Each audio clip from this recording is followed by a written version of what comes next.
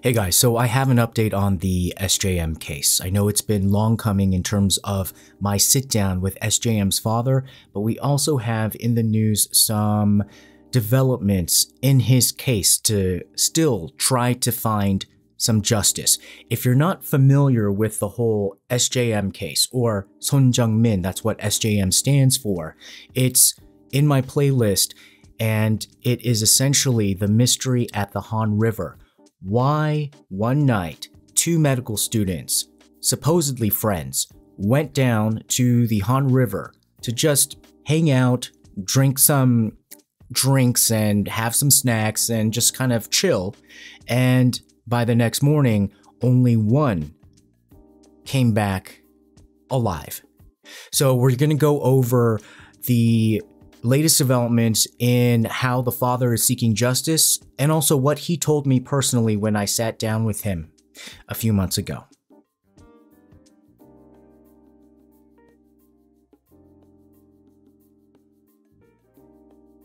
Okay, this is the fastest summary I'll ever try to wrap up the SJM case, the Han River mystery.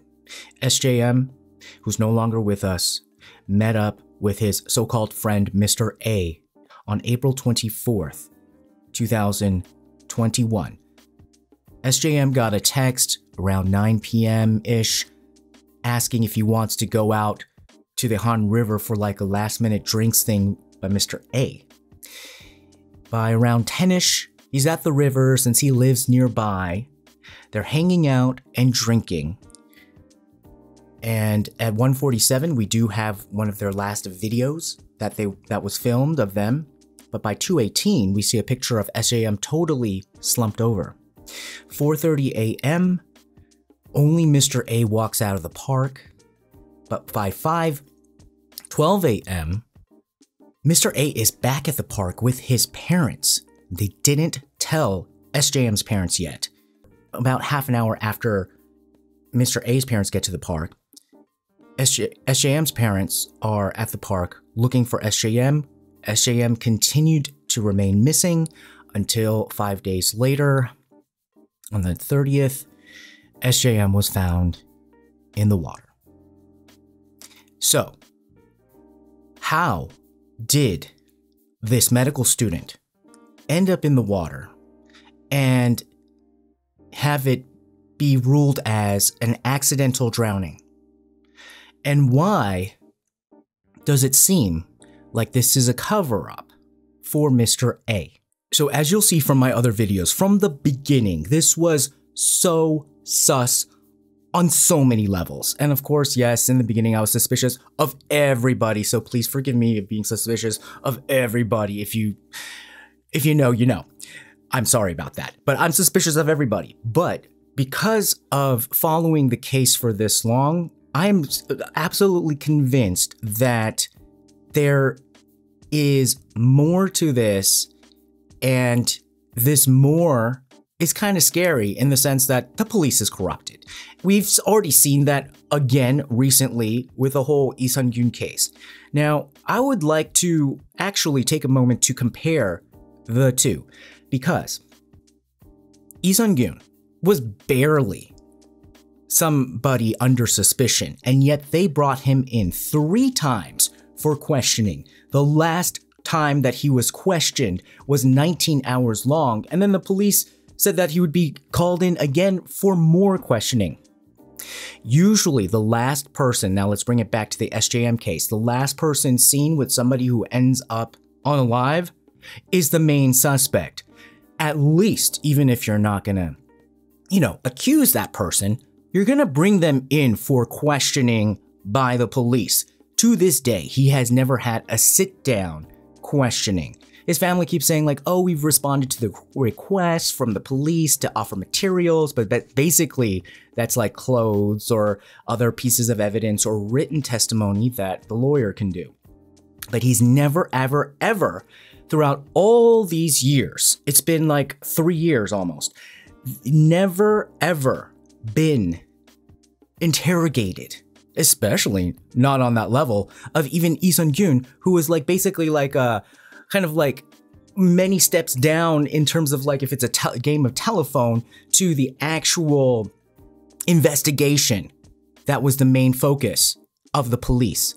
So if they're willing to investigate Lee Son-gyun to that dramatic detail that really strained him to the point where we no longer have him, why is it here in 2024, looking back on this case, why is it not extremely odd that Mr. A was never really put through the ringer? If you watch the videos, you'll basically see why. Now, the update that we got, let's work backwards. It's not going to hold you in suspense. But essentially, in the past day, SJM's father said that he's going to appeal. He's going to keep fighting. What is he appealing? He's appealing a decision by the prosecution to say that they're going to acquit Mr. A of all charges. And that happened in January 17th. So almost 2 weeks ago. But 10 days later, SJM's family said, you know what, we're going to appeal this. So I guess there's an appeals process. Now, to say that this family has been jerked around by the justice system is an understatement. If we want to work backwards in terms of what has been declared officially by the police and the prosecution, essentially all of it has been Mr. A's not guilty, or Mr. A, there's insufficient evidence to claim Mr. A would be guilty. So that's the thing. This whole game, from the beginning, you can totally tell from the day, literally the day after, when SJM's parents wanted to just meet up with Mr. A and his parents, craziness. Because right after that initial meeting that was at a cafe, every other interaction, a lawyer. Mr. A brought a lawyer. All right. So essentially, if we're going just through the timeline, if you're just like, okay, but just give me the actual official word. And then there's the official word, and then things that are keeping everybody up at night and also keeping SJM's father fighting. So this whole incident happened in late April 2021. By the end of June 2021, the police said, nothing to see here. We don't know how SJM got into the water, but it's clear from the evidence that he accidentally drowned, and it seems as if he just walked into the water all by himself because he was drunk. And they let it go at that. However, by then, SJM's father was like, Mr. A, his family, super sus. So then he launched his own police charges, saying that at least Mr. A recklessly abandoned SJM and attacked SJM. That led to SJM's being unalive. And that went on back and forth in terms of like, where else can you appeal? So essentially in Korea, the police have to investigate the crime first. They gather the evidence, and if they think, hey, this is totally sus, this guy or these people, they need to go to prison, then they hand it over to the prosecutors, and then the prosecutors, do the trial, and they figure out like how much punishment somebody should get. But the police said like, there's nothing here to even send over to the prosecutors. So there is a system in Korea where you can appeal to the prosecutors directly and say like, look, the police say there's nothing here, but will you prosecutors please take a look? Now, prosecutors can just be like, no, we don't want to do that. Or they can be like, yes, we will do an independent investigation. During this time, though, there was a lot of uproar with the public, and they sensed that this was so unjust and there's something shady going on. So there were appeals to the Blue House, there were appeals to the National Assembly. There was like a lot of chatter about like how the National Assembly may or may not vote on creating their own special investigative committee. Didn't work out. Now, the prosecution essentially just sat on this case because remember they said, okay, we'll do an investigation, but they barely did any investigation, especially according to SJM's father. And then about 12 days ago, we hear that the prosecution saying like, well, there's not enough evidence. They said they faithfully conducted an additional investigation by interviewing the accuser, so that's SJM's father, investigating witnesses, and doing on-site verification. But they said, oh, it's just difficult to really see that the facts of the crime would lead to some sort of guilty conclusion. Now, notice how they didn't say that they actually went to an interview with the accused at all. So this is super sus. So apparently there is an appeal process still where Mr. Son can still use the system to try to get justice. So he said that he appealed. They have 30 days to appeal. So he filed an appeal and he says that he's not going to give up. He's going to continue, go all the way to the Supreme Court if he has to uncover the unresolved suspicions. He also wrote on his blog to confirm this. Now, if you haven't read his blog, oh, he's good at this. Oh, yes, Mr. Son, yes, he's going through grief. And yes, I could see how he had been very much damaged by this. But you can also tell, oh, he got a streak. And so in his blog, he'll post, because if you're wondering, like, I can't find anything on his blog that talks about this case. All I see is travel pictures, old travel pictures of him and his son. Yes. So that's what he does. He puts all the cool travel pictures. He might even talk about, like, you know, what, like, Van Gogh was doing or something, like when he was visiting the palace or somewhere in Austria or, like, you know, whatever European vacation, or, you know, he went on a lot of vacations with his son. And so we get to see his son grow up in our eyes as well through these travel pictures. And then at the very end, he writes, and not always that long. So he said that this time, he said, I appealed, as many people thought, and he wrote this on the 27th, and he appealed to the Seoul High Prosecutor's Office, and he said, I hope this time the suspect will open his mouth and tell the truth. Right? So if you're looking at his blog, you're like, you know, like digging through a bag of French fries, you're like, where are the nuggets? Well, down at the bottom, little 4-piece, okay? So just go to the bottom if you're just ever gonna go to his blog. But after thinking about it now, I'm really wondering what his strategy should be. Because obviously, formally, he has to go through the appeals process to keep it in play in the justice system. But obviously, the system has failed him repeatedly and has really helped Mr. A and his family. Of course, if you're on Mr. A's side, you're just saying like, well, of course it's helped Mr. A because he's innocent. Look at the other videos.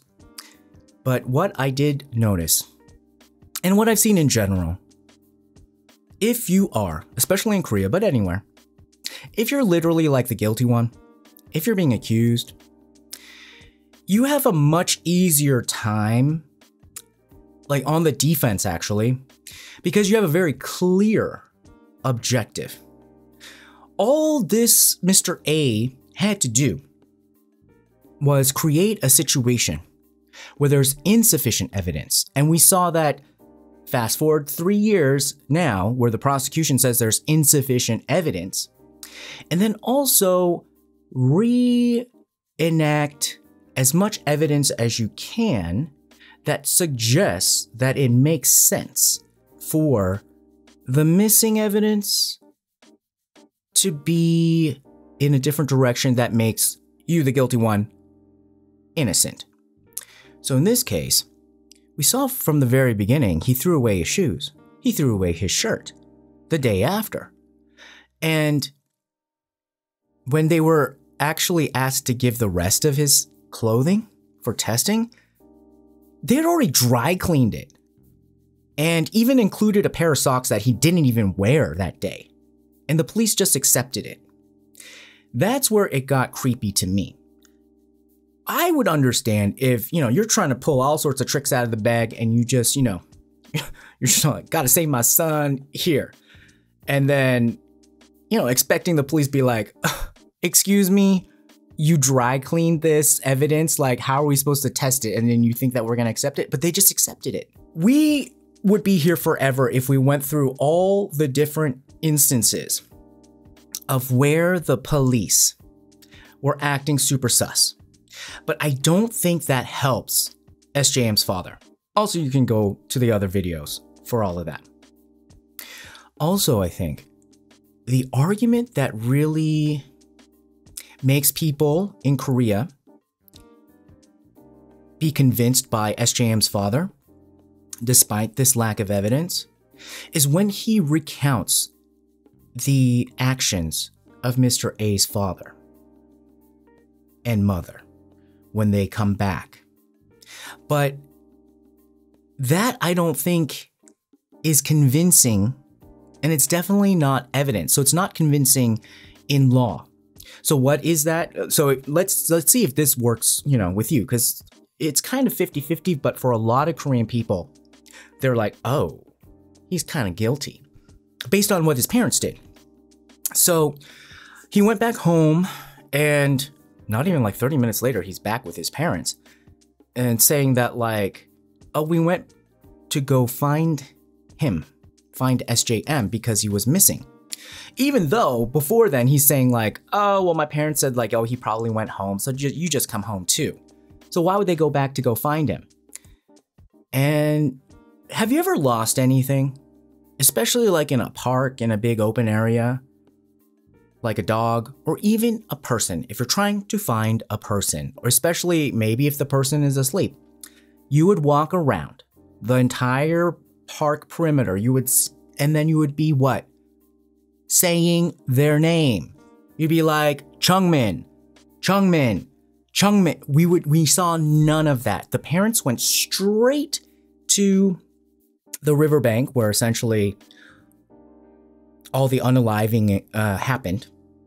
And then they were like going around, like you could see on the CCTV camera, they were like milling about. Essentially, people were saying like they were destroying evidence and making sure, everything was tidy in that area for about 20 minutes. Then you didn't see them go around other places in the park being like, Jung-min, where are you? Jung-min, we're trying to find you. And then instead of calling SJM's parents right away after they were done at the river, that's when they contacted SJM's parents. And then SJM's parents came and were like, oh my God, what happened? Like, where's my son? And then the first interaction they had with Mr. A was like, wait a minute, that's my son's phone that you're holding. And Mr. A was like, oh yeah, I must have switched phones. Yeah, Mr. A had SJM's phone. And then he's like, well, where's SJM's father is like, where's your phone? And he's like, I don't know where it went. SJM might have it. And then so at that time, Mr. Son just heard about this and he's like, okay, well, maybe if you guys switched phones, then if I call your phone, he might have it and maybe we can find him. Now the phone kept ringing until 7 a.m. and then it was pinging. They followed the phone and it ended up going north of the river. Yeah. SJM did not take the phone mysteriously after he passed away on a trip across the bridge. What was Mr. A's phone doing over there? And then a few weeks later, it was found by supposedly a custodian on a grassy area of the park in a way far different part of it a few weeks later. There is no way for a phone to be sitting there for a few weeks. It's like dropping your phone in the mall in a busy area. Well, when people still went to malls, but like in a busy area where somebody would either steal it or notice it within an hour at the most, maybe 15 minutes at the most. A phone is not going to sit there for that long. Anyhow, so we're not going to go over into all the details again, but I think it's very important to see how perhaps there is another strategy that we need, because the evidence is corrupted, and you can't go back to corrupted evidence, and you can't go back to police that were responsible in part for a lot of corrupting that evidence and trying to sell it to the public to suddenly turn around. Now, what I think we see SJM's father wanting essentially is just something simple, actually, something heartfelt, a confession, for Mr. A to say he's sorry, to apologize, and maybe face some punishment for what he did. But I don't think SJM's father is asking for really like huge things. However, to Mr. A, his family, trying to protect his career as a future doctor, this could, knock him out of medical school, knock him out of the game. You're never, ever, ever, ever going to get an apology. And I don't think you're ever really going to get any justice from this justice system by asking for the corrupted evidence to be analyzed again. So in this situation, what would be the most strategic thing to do? Because I think if he's really going to go out there and fight, he better make it worth his while, because this is a big sacrifice. This is a lot of continued heartbreak, and the odds are definitely stacked against him. Now, if you saw the other videos, you will notice from the get-go, the lawyers of Mr. A controlled the narrative of what happened that night, down to the minute. And they constructed it as if 100% of it was backed by some sort of evidence. Whereas a lot of it, in my opinion, was rewritten. And the most important parts that were rewritten were the ones that they glossed over. And where they wanted you to look more intensely was essentially when everything was over and there's really nothing to find. That made it really creepy to me because it felt like very orchestrated. So I think what SJM's father needs to do, option one, definitely needs to rewrite the timeline, especially between the hours of 2:15, I'll say, to 3:45, or let's just say what really went down. The most important time period, I think, is that 1 hour between 2:30 a.m. to 3:30 a.m. That is when I think most everything went down. That is the time period that actually the official police investigation really glosses over. And where I think out of all the things that Mr. A said he didn't remember, because remember, he said that he was blacked out until like 7:30 when he went back into his car and went home. Like, he was blacked out, couldn't remember. But then he remembered key things that really helped construct this timeline. So I think SJM's father really needs to rewrite the timeline. They really need to focus on new evidence, or evidence that was glossed over, that helps construct this timeline. The biggest one is a real red flag of why the police were corrupt. 331. There are two key moments, 218 to me, but 331 everyone can agree on is probably the most critical overlooked time period, 331. That's when we see two figures jump over the riverbank down to the river. That's when a lot of people think SJM went over to the riverbank and Mr. A followed. And then just a few minutes later, only one person is seen climbing back up.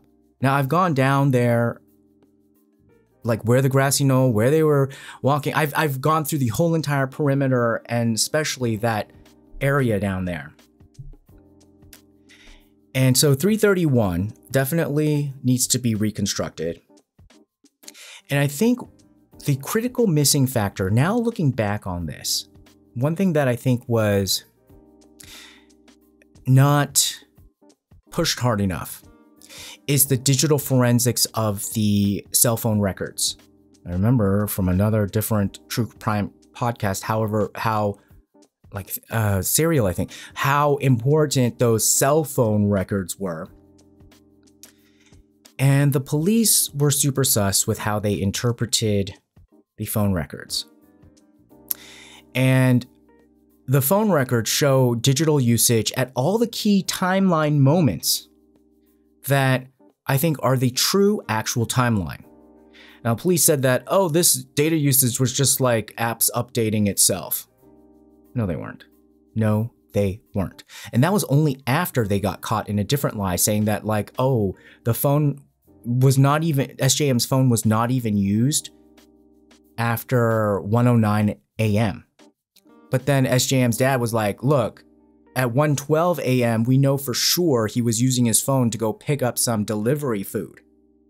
And they're like, oh, well, no, that was a different app. What we meant, like, it wasn't used like for like phone calls and texts, like, you know, those apps are different. Like, it was, well, it's like watching like somebody, like a bad liar, but then these are the police. So I think they really need to go back to the digital forensics of the phone records and perhaps even the phone itself. They do have SJM's old phone, probably after it's been through some things, but who knows, maybe you can get a really talented digital forensics person to dig up whatever like kind of ghost traces there are on that phone.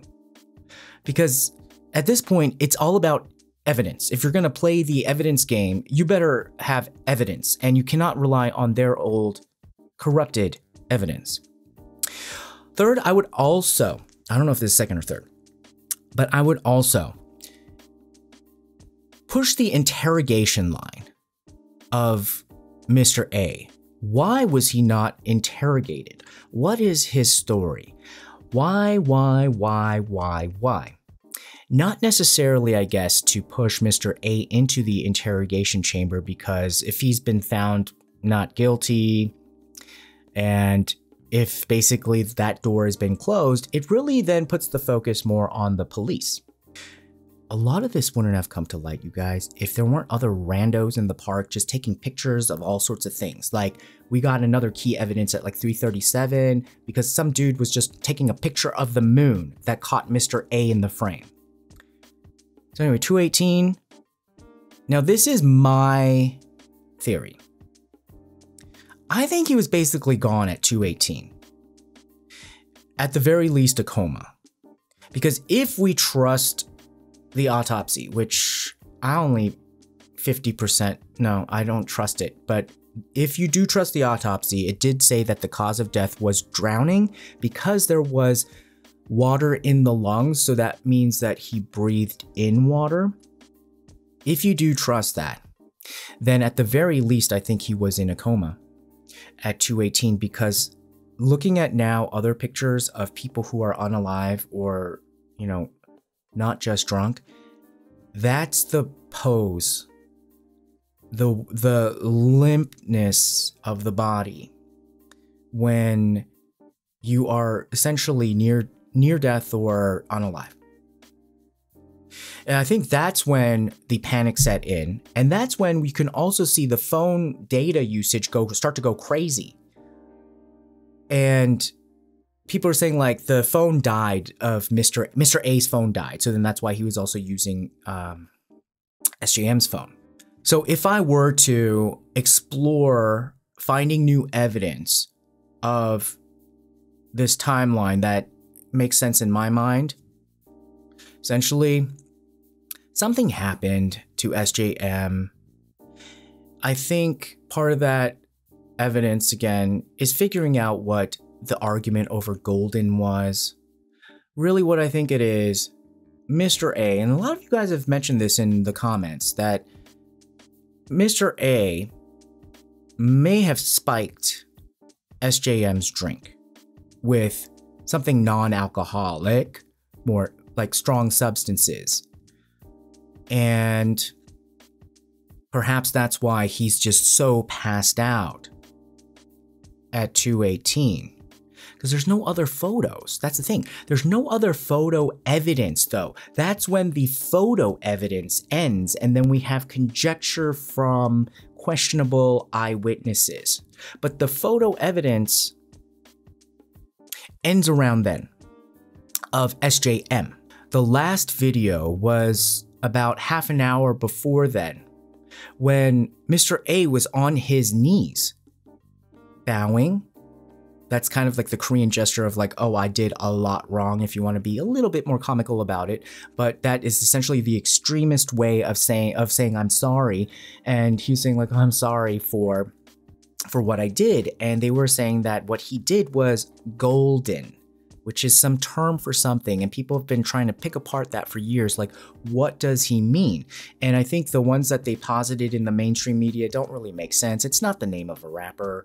And it doesn't mean like you're cheating or you just kind of failed an exam, so you're getting the gold medal by like, you know, leaving the exam room first. Those are the two most popular ones. The third one is just like they got an award, like, for a video game, like you get the gold level or something like that. It doesn't make sense. It also doesn't make sense grammatically. No matter how much of a lingo it is, it doesn't make sense grammatically. That's what all Korean, like, you know, analysts are saying. So I think really, you guys have also mentioned this in the comments of the videos, that golden could be a reference to when you are under the influence. So perhaps SJM found out that his drink was spiked, and then he got mad, and he's recording this apology from Mr. A. Or it could relate to a previous incident, and this is now one tier a little bit more of a speculation, but it does also, somebody has also said that perhaps SJM had like video evidence of Mr. A doing something inappropriate to the specimens in their bio lab at school, you know, like dissection, even of like, you know, actual, well, just look it up. And the Burning Sun incident did show us that the people, like when the celebrities that went to jail recorded their essays on women, they recorded it on a phone that they called the golden phone. So perhaps it could be something like that, where Mr. A wanted to either go through SJM's phone and try to find those videos and delete it, because it looked like at the 2:18 picture, Mr. A was definitely busy on his phone or SJM's phone, doing something. And it could very well have been going through the album to start deleting stuff. Or it could be panicking about SJM's condition and asking his parents or people around him for help. Whatever the case may be, that 2:18 to like 3:31 was not a low-key situation. Now here is the debate I think I would have with some people about 3:31. 3:31, it's either, there's definitely, it's not debatable if you believe the video footage that two bodies went over the river. But the question in my mind is, definitely Mr. A, of course, because he came back up, was alive. The question was, it was SJM thrown over in a limpless state, or did he wake up and get into a physical altercation and then get pushed and fall? There are some people that say, like, if you kind of look at the movement of the CCTV, that it does look like perhaps there are two people moving around. They could be fighting. What I saw was more of like almost like a sack of potatoes being thrown over. That's the other reason why I think it's important to follow the 218, whether there was something in SJM's drink. The autopsy, though, if you believe the autopsy, you'd be like, well, Sean, what about the autopsy? Did it show? I mean, if it was substances, shouldn't it show substances? Well, they focused on the alcohol. And then in terms of other substances, they said not a significant amount found. So they didn't say nothing was found, but they said nothing of a significance. So you can totally take them at their word on that. I don't. Because they actually lied, flat out lied about actual data and evidence. So misdirecting in a little part of a report would not surprise me. Okay, so let's go into what SJM's father told me when we sat down one-on-one. It was last early summer, late spring. And I really wanted to see if he was still in it to fight, or whether he was still in it because this had just become such a national dialogue and case for change, and other people were really caring about it. And especially from what we saw this week, and from what I saw then, yes, I saw that he still wanted to fight. I wanted to see whether he was just like, had kumbaya'd out and, was just helping the cause, or whether there was something there. And in what direction? Like, against whom?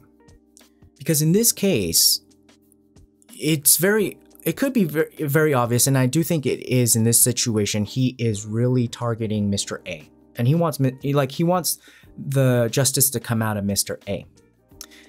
Other people could be like, oh, well, Mr. A, but wow, I'm shocked at the police. Like, I'd rather have the police apologize. And, I guess I can understand, I just wanted to see where it was. It seemed like he really wants Mr. A to take accountability, and he is willing to fight. Though he is still very calm, very classy, but yes, after talking to him, there was a fire. But the thing that I noticed is that he was very careful about what he was saying in the sense of he's heard everything. He's seen like everything that people are saying about the case. But he's sticking only to the evidence. And I guess that is a very respectable thing to do. But I think like if I wasn't him, like if what I'm saying is that like, and from the beginning, he's always followed and trusted the police until he didn't trust them. But then even when he didn't trust them, he was going based on what was proven as evidence. And I think that's where his weakness is. And that's where he's kind of losing, is that like, how are you supposed to win when all you're going to do is depend on the tools of your enemy? And so, on the other hand, nobody can accuse him of saying crazy things. But he did ask, and if there is some sort of conjecture, he puts it in the form of a question. So he said, why did the police not investigate 331? He said it's confirmed that there were 2 bodies that went down at different speeds. There were no other people before then, according to the evidence. Only one person came back up. And he's always saying stuff like this, like only he knows. But he says he can't remember.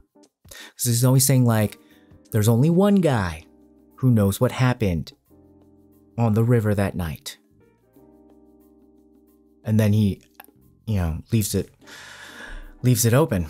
And he said that he trusted the accused and the police way too much during the first hours and even the entire month of the investigation, which I guess, if you're going to trust your country and trust your institutions and trust other people in your community, it's not crazy, but he totally got hosed for it. and essentially, lost that golden time. He said the evidence was distorted, destroyed, and abandoned and reconstituted to create innocence in the accused. And again, it's a very odd reason why it really made me feel uncomfortable was like, you saw the actions of the police not trying to find what happened to SJM. He said their actions were not to find out what happened to SJM. It was to create innocence in the accused, even as the accused was never officially declared a suspect. Why would the police spend all their time and effort trying to prove the innocence of somebody who's not even named as a suspect? So shady. Then there is 3:37 a.m. The photo that I say is like sent from heaven. It's the shot of the moon that captured Mr. A talking on the phone. And SJM's father brings this up because it confirms that Mr. A was alone when calling his parents. SJM was nowhere to be found. He had his backpack on. Like, everything was packed up. There was no, like, picnic, mat or anything. And yet, he hid this phone call from the records. If it weren't from this random photo, then we wouldn't even know that he was calling. And then we wouldn't even have had a response back from Mr. A saying like, oh yeah, I guess we were, I was calling. Because at this time, at 3:37 a.m., in his testimony, his written testimony, Mr. A claimed that this is when he saw SJM as unresponsive and couldn't wake up. But SJM is nowhere there. So where is this SJM that he can't find?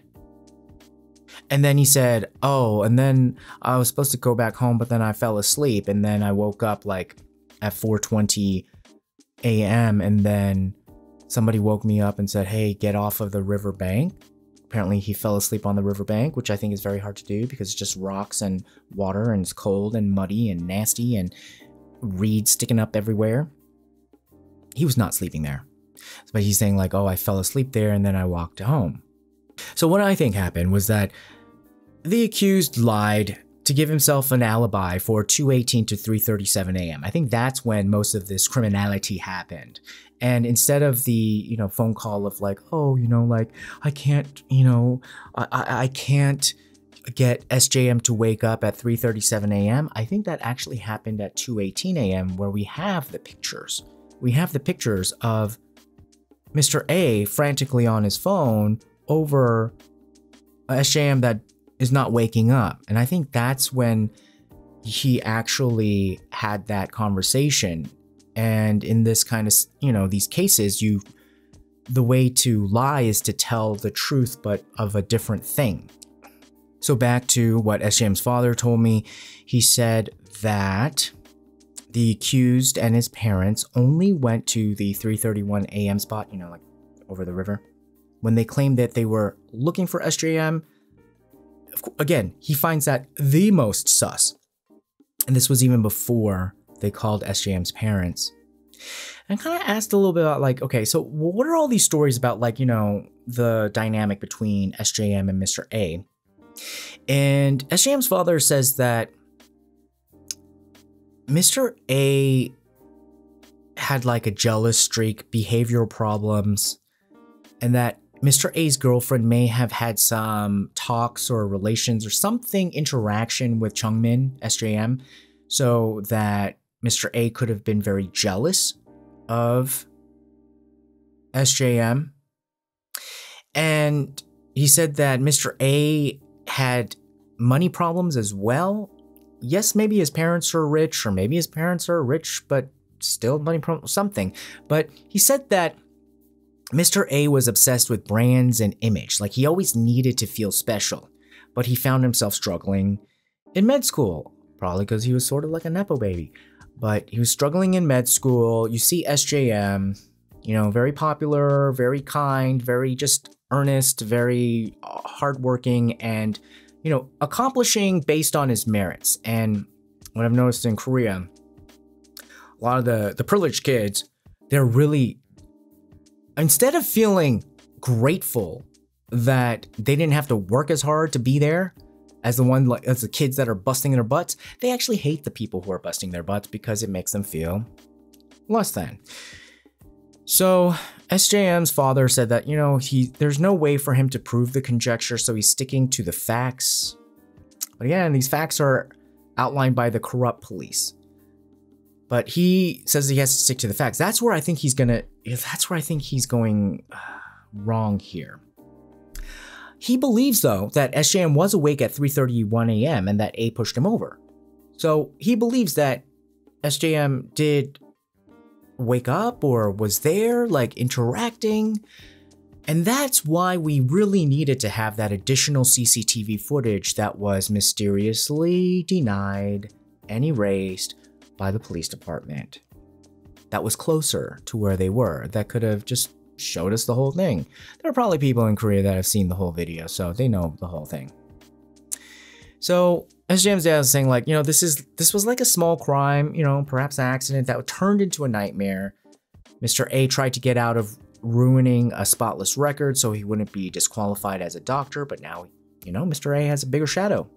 But Mr. A continues on in medical school, but apparently, SJM's dad threw some shade. He said, like, oh, he failed the second year. He has to repeat a year. But, he's saying, like, well, he gets to continue on to medical school. His father continues to operate his clinic. So SJM's dad feels like, these people here didn't take responsibility. And I don't think he's really has kind of a beef with the whole institution, but he does, institution of Korea, but he does feel that the system does need reform.